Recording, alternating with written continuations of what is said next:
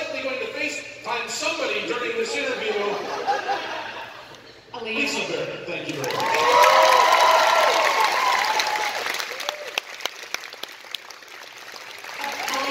Elena already requested that we FaceTime her during this panel, so we should try Elena. He said you're going to FaceTime someone, so I'm suggesting Elena.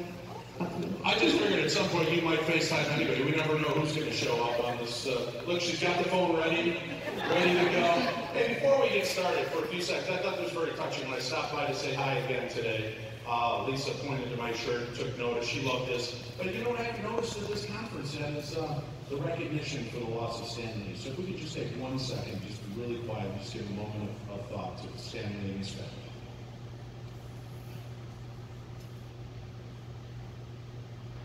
All right, I figured that's a good time to do it with the Supernatural panel, right? I had the privilege of meeting Stanley at one of these last year, and I actually got to board the plane with his entourage. It was so cool. We got on, there's early boarding and then there's Stanley boarding, which is ahead of early boarding, and that was awesome. And then, I remember I did a photo op with him, and you know, he had such a firm grip, and I felt like just the moments I spent with him, I learned something. Like he taught me how to be better with the fans, and just those few moments I was with him. What an amazing man! I'm so lucky, and thank you to Wizard World. It's because of you I met him. Fantastic. Yeah, I was a little kid. I was maybe 13, 14 at the Chicago Comic-Con, and I was standing there, and there's this huge line to meet Stan Lee. It was bonkers how long this line was, and I knew my dad was coming to pick me up, so I cut up. And here's the line, and I'm standing there looking at the table, just the blank table where Stan Lee would sit, and I thought, like I was in the Holy Land, right? And I'm looking at that, and all of a sudden I feel his hand on my shoulder, and he goes, "What are we looking at?" And I turn, and it's Stan Lee, and he goes, "What's going on?" And I go, "Stan Lee," and he goes, "Ooh, do you think he'll sign my stuff?" So sweet guy, and he just cuts across, one of the most humane and nice guys in this field to have the reach that he did to touch so many of us. So it's great to recognize that as well. But yeah. And another part, Henry Winkler, who has been so lovely to all of us, right? All of these things, and then his comeback moment at the end is so exciting. It's kind of cool to see that celebrities are jazzed about meeting different celebrities. You're the big girls. I mean, when I show up to work on Supernatural, that's pretty much my convention. I try and get all my photos, all my signatures. She works at us here. You help me. That's how we got our big group shot. And I was like, Ruth, I can't do it, but I know that you have powers.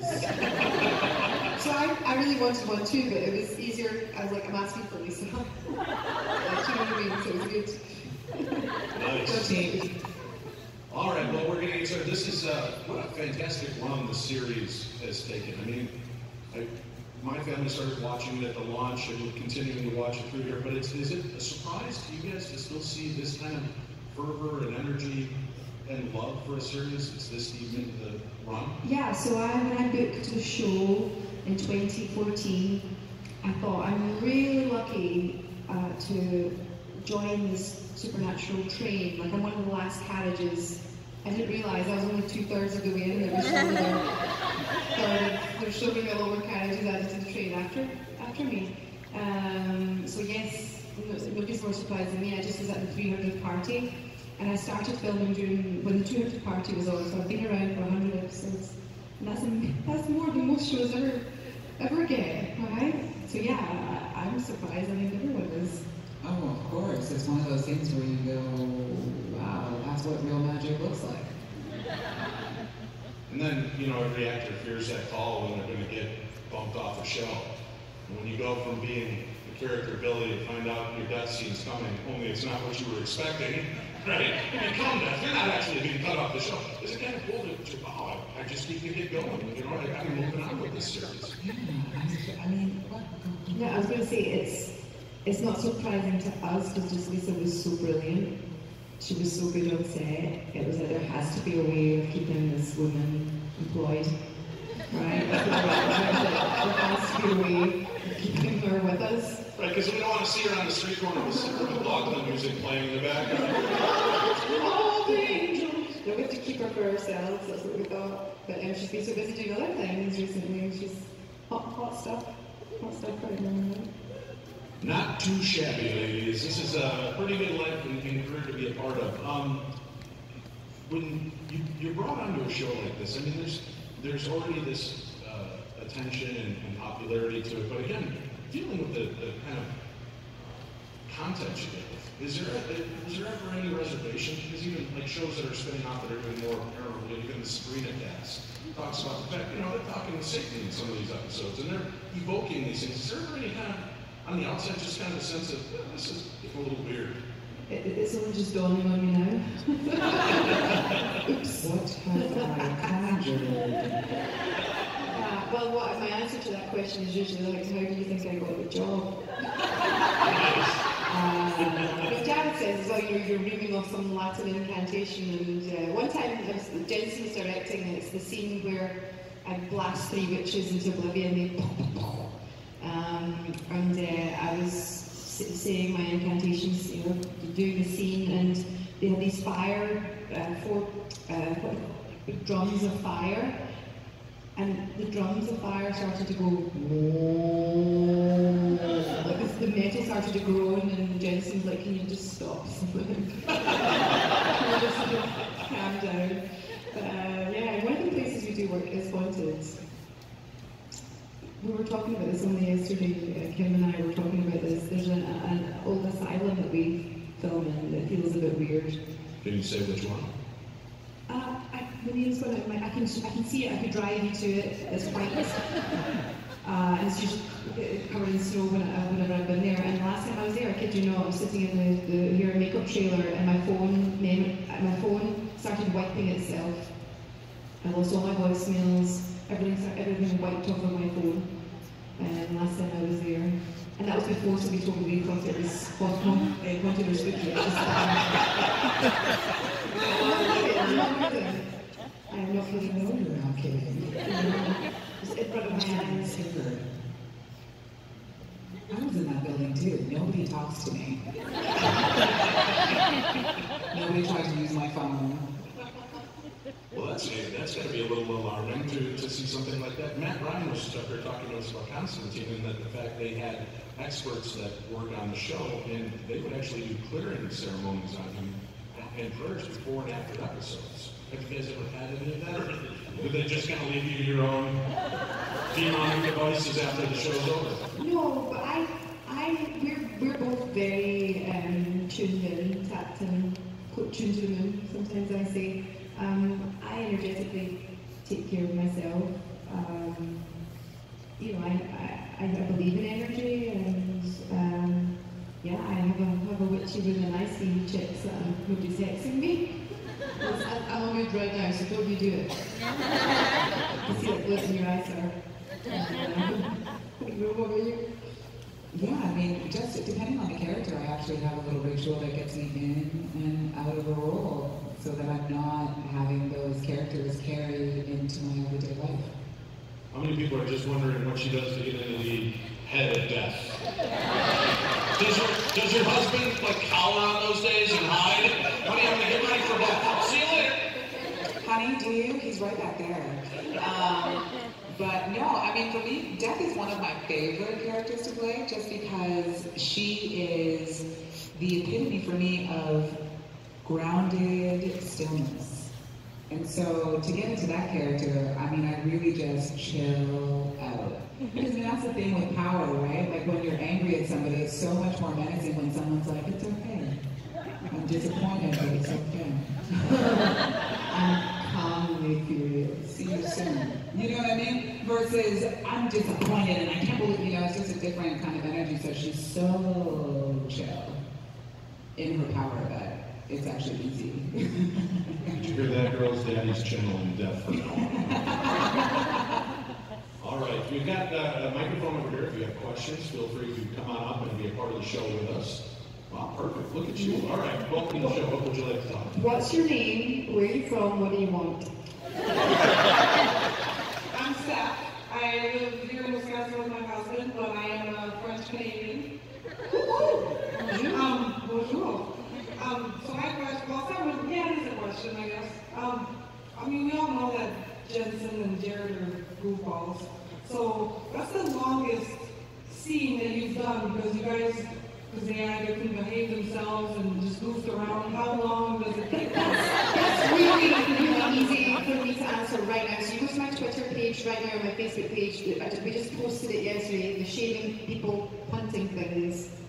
That's not even the whole thing that they were filmed. That's edited. We're doing the scene where I'm trying to do some. I'm looking at Jack to see what's wrong with him, and I'm trying to heal him. And Jared goes off on a riff. And just keeps going and keeps going and keeps going. Some of the footage has to be edited out because you just couldn't put it out publicly. And Misha's laughing and Jensen's laughing and the director's like, just say your lines. And then we finished shooting that whole episode at about 1:30 in the morning. And by the end of it, I turned around and I smiled. During the scene, I smiled at Jack, Al-Cal. And I smiled at Rowena, and he stops the scene and he goes, not you too! I wasn't trying to mess around. And it was honestly, I'm amazed that the episode was the right length of time and had to put extra commercials in. Because most of the filming was just them having a carry-on. But the people are coming off this train. Everyone's hanging on by a thread now. They are so naughty. Thank you. Ghosts don't want to play pranks on me. Jensen don't want to. I'm going to start taking it personally. I really am. I got no stories, nothing. It's a sign of respect that you don't Fear and respect. Maybe you need to pull a prank on them to just break the ice. No, I think I'd be like the perfect Trojan horse prank. Yeah, because they never see it coming. I tried to do one. It took me 3 seasons to get brave enough to try and do it, and it was the very last scene of the episode of the season. And I had to walk in, so the camera's on my shoulder, so you can't see in front of me. So I was holding a big bottle of lube, which is what they use for holy water. We have a lot of lube on set. And I walk in, so Jensen and Jeremy should turn around and look at me. Doesn't faze them whatsoever. Nobody laughs. And I just feel like a plonker. And but Misha rescued it and he went all over the roof and he just picked me up and carried me off with the loop, so he saved it. He saved the bag. He made my unfunny joke funny. Bless Misha. We'll brainstorm some stuff. Let's do it. Thank you very much. Advice. I won't lead with lube. Don't lead with lube. That's a good rule for everybody. All right, yes. Hi.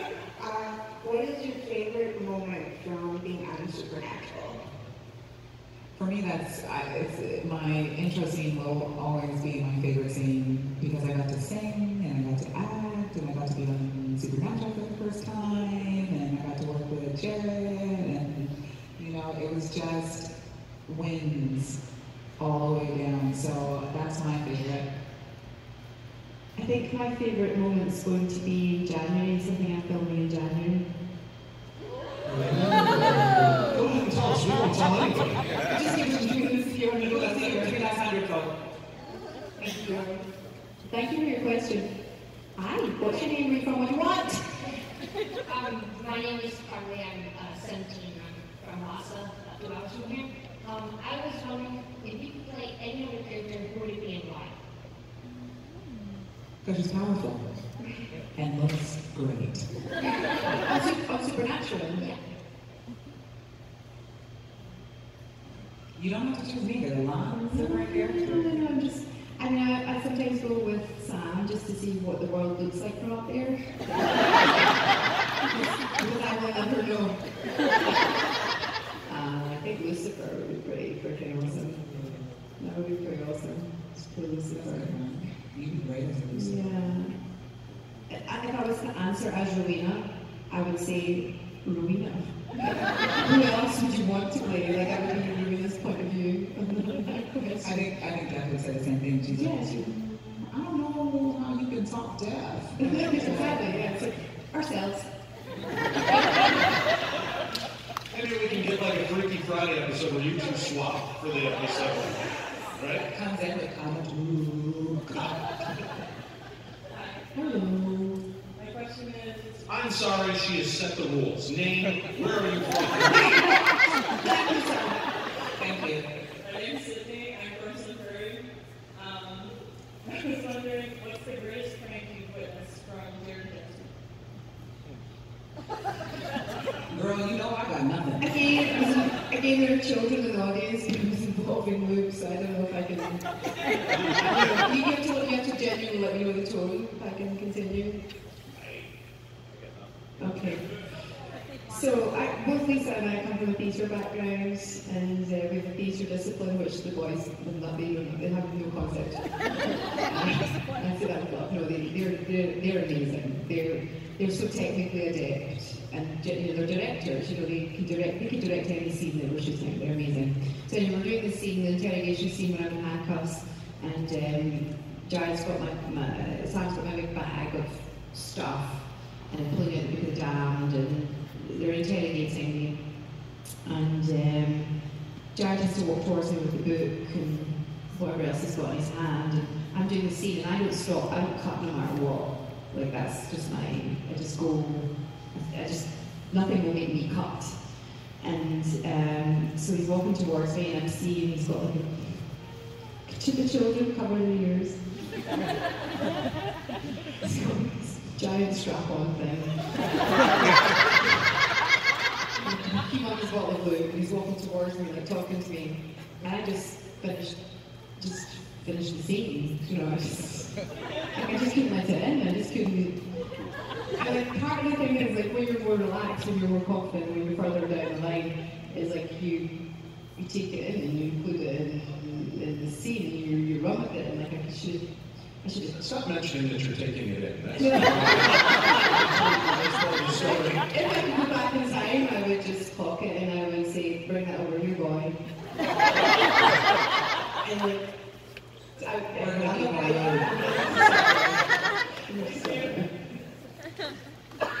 Thank you. This is normally, and this is very nice, it's just normally we run about, so don't we give them hugs, we do the whole thing. We can, it's just quite good. I don't know if we should jump down.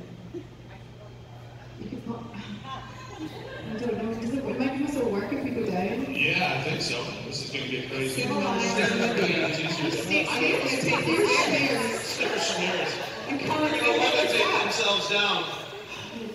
Look at this. Hi, I'm so small. Everyone's the same height. Hey, what's your name? Where you from? What do you want? My name's Val, and I look like Jared. This is how it feels. My question's for Lisa. How do you think that would you dare give Dean your ring? Would I give Dee my ring? No.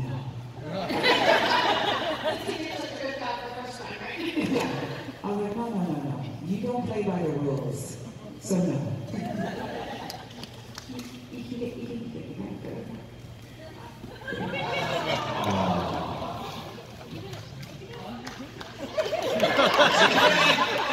That's the rule that I give. Whenever giving or getting a hug is like, let go and they let go.